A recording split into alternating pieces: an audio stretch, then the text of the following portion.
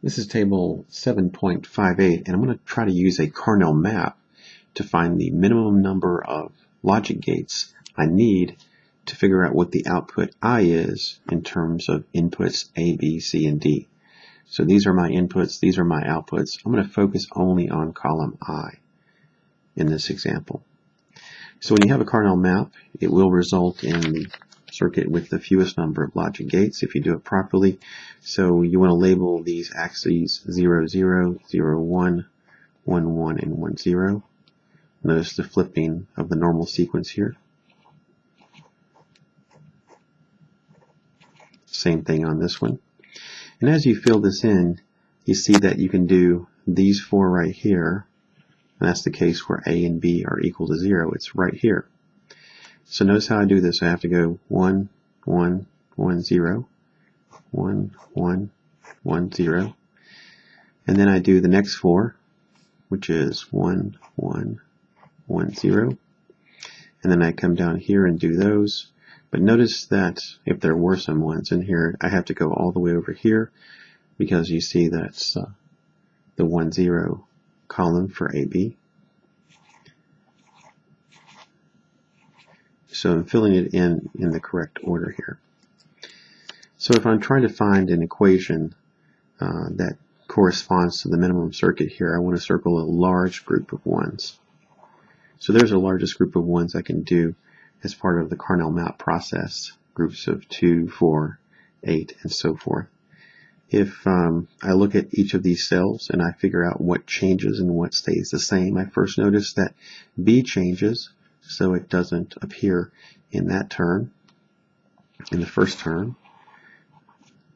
But I notice that A remains off, so I put A not. Also, if I look at the values of C and D as I go through those four cells, I notice that C is off all of the time, but D changes, so it's not a term that I need in this equation. Now, let me first do this next part here incorrectly, and then I'll show you the right way. If I just did those two right there, I'd get a term that would correspond to not A. I've noticed that B is not there. It doesn't appear in this term because it changes as I go between those two cells.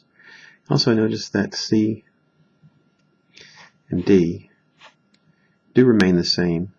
C remains high, D remains low. Now, if I were to build a circuit that matched this Boolean expression, that represented this Boolean expression, it would result in this particular truth table. But this is not the minimum circuit because there is a way to get a bigger group of ones, and that is to wrap these around like this, vertically. So you can wrap around on Karnaugh maps. And all that really does is now allows us to go through four cells, and then we notice that actually looks like D remains off, but now C changes, so it's no longer a term. So now if we created a circuit that had represented this logic expression, it would also satisfy this one, but it has one fewer input, and therefore you could use a 2-input AND gate rather than a 3-input AND gate in this particular case. Now, if we wanted to write out the sum of products for I, without using the Karnaugh map, and see how it compares, what we could do is just notice that what we're going to have is 1, 2, 3, 4, 5, 6 terms that all have A, B, and C in there.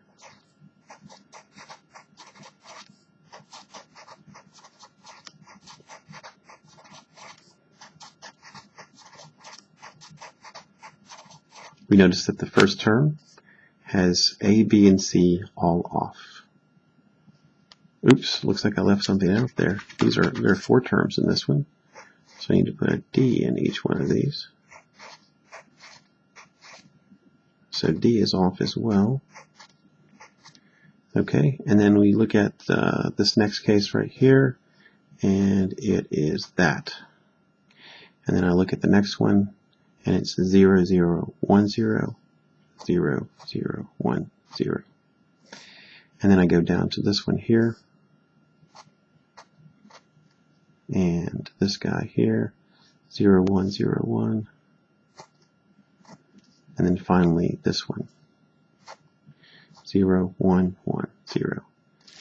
So it is possible to use, sorry about that, it is possible to use Boolean algebra to simplify that into this other expression that we had previously gotten with the Karnaugh map. It's possible to simplify all of this down to just that using Boolean theorems, but a Karnaugh map is a simpler way to get to the minimum circuit.